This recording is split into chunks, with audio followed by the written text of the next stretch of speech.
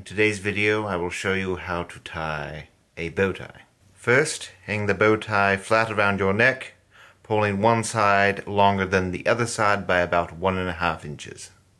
Step 2, bring the longer side around the shorter side close to your neck. Step 3, continue to bring the longer side up behind the shorter side, forming the knot. Step 4, fold the end of the shorter length to make a butterfly shape. Step 5.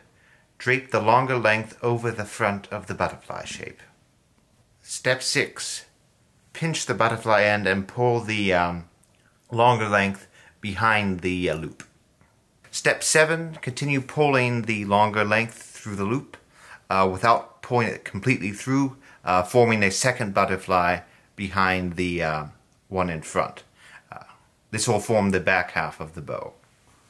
I hope this video was informative, and I'll see you again next time.